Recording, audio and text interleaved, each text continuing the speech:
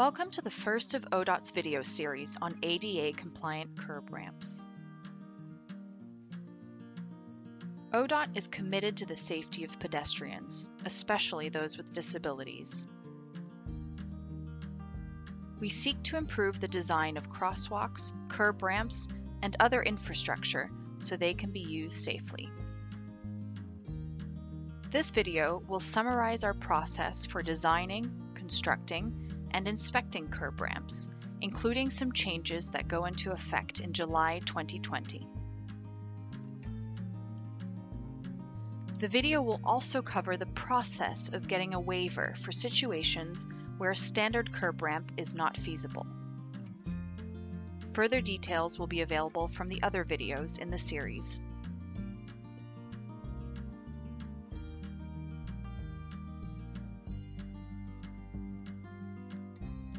The requirements for curb ramps in Ohio are set out in 3 places: the Americans with Disabilities Act, or ADA, the Public Right-of-Way Accessibility Guidelines, or PROAG, and the Ohio Revised Code.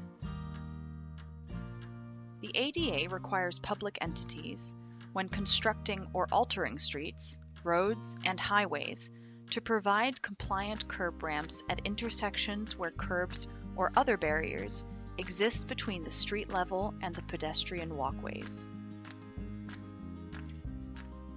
However, the ADA accessibility guidelines do not address the unique challenges of dealing with sidewalks, street crossings, and other elements of the public right-of-way.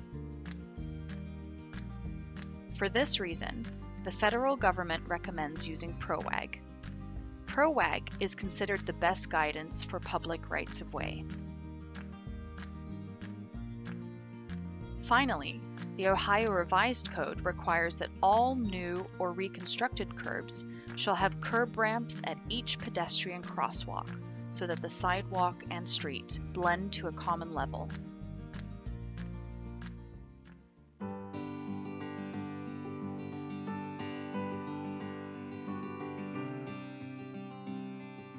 When roads are resurfaced, it may be necessary to rebuild the curb ramps. A few basic rules apply. Curb ramps should be located entirely within the marked crosswalks, where those exist. Curb ramps should never be located where a drainage grate or access cover may interfere with a wheelchair or a walking cane. Nonetheless, curb ramps need to be adequately drained. Where there is a curb and a sidewalk, a curb ramp is required. Where there is only a curb cut is required. Where there is only a sidewalk and no curb, a blended transition is required. More on that later.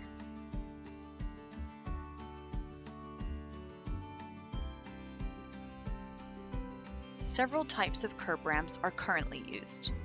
These types of ramps are divided by tiers, with Tier 1 being the most desirable.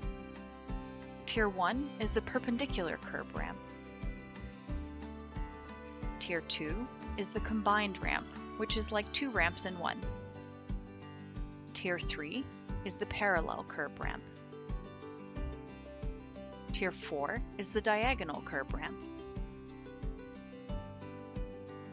In some cases, a blended transition may be acceptable.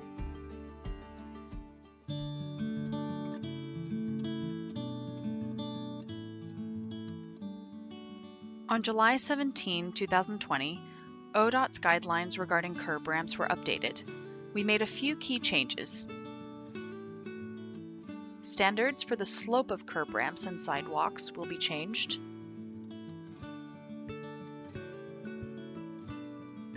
The design has been updated for some types of curb ramps that have been approved for use.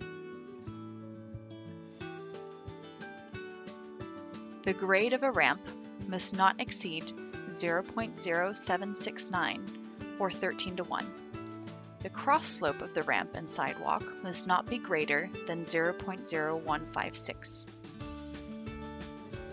Note that this is a change from a grade of 0.08 or 12:1 and a cross slope of 0.02.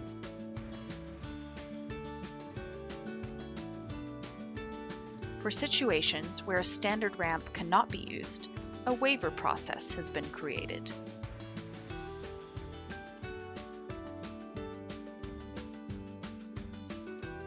Each curb ramp will have a unique identifier that you can either find or create in the ADA Collector app.